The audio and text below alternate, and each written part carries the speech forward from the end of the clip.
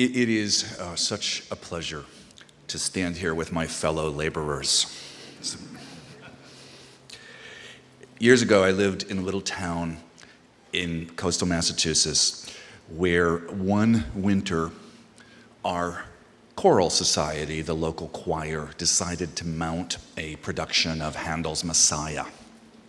And this was cause for both celebration and some caution. We were a very small town. They had very little experience. But because it's a small town, you go. And as I was walking into the church where this performance was about to take place, there was this extraordinary sunset. And I thought, well, there's a sure thing, or you can go in. Messiah, Christmas portions. Oh, and I need to, there's one sort of arcane word in the poem, melisma. People who sing will know that word. Melisma is when you take one syllable and you hold it across many notes. So when we sing Gloria, that's a melisma, okay? Messiah, Christmas portions. A little heat caught in gleaming rags, in shrouds of veil, torn and sunshot swaddlings. Over the Methodist roof, two clouds propose a Zion of their own, blazing, colors of tarnish on copper against the steely close of a coastal afternoon, December, while under the steeple, the choral society prepares to perform Messiah, pouring in their best blacks and whites onto the raked stage. Not steep, really, but from here, the first pew, they're a looming cloud bank of familiar angels. That neighbor who fights operatically with her girlfriend, for one, and the friendly bearded clerk from the post office, tenor trapped in the body of a baritone. Altos from the A&P, soprano from the t-shirt shop. Today, they're all poise, costume and purpose conveying the right note of distance and formality.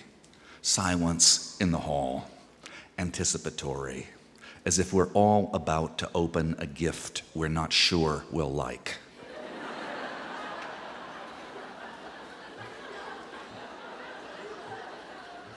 How could they compete with Sunset's oratorio?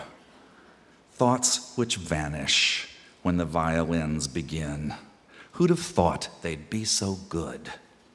Every valley proclaims the solo tenor, a sleek blonde I've seen somewhere before. The liquor store shall be exalted. And in his handsome mouth, the word is lifted and opened into more syllables than we could count. Central ah dilated in a Baroque melisma, liquefied. The pour of voice seems to make the unplaned landscape. The text predicts the Lord will heighten and tame. This music demonstrates what it claims. Glory shall be revealed.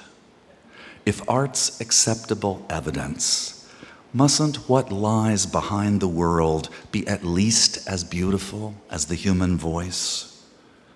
The tenors lack confidence, and the soloists, half of them anyway, don't have the strength to found the mighty kingdoms these passages propose. But the chorus, all together, equals my burning clouds and seems itself to burn, commingled powers deeded to a larger, centering claim. These aren't anyone we know. Choiring dissolves familiarity in an uppouring rush which will not rest, will not for a moment be still. Aren't we enlarged by the scale of what we're able to desire? Everything, the choir insists, might flame. Inside these wrappings burns another, brighter life, quickened now by song. Hear how it cascades in overlapping, lapidary waves of praise. Still time to change.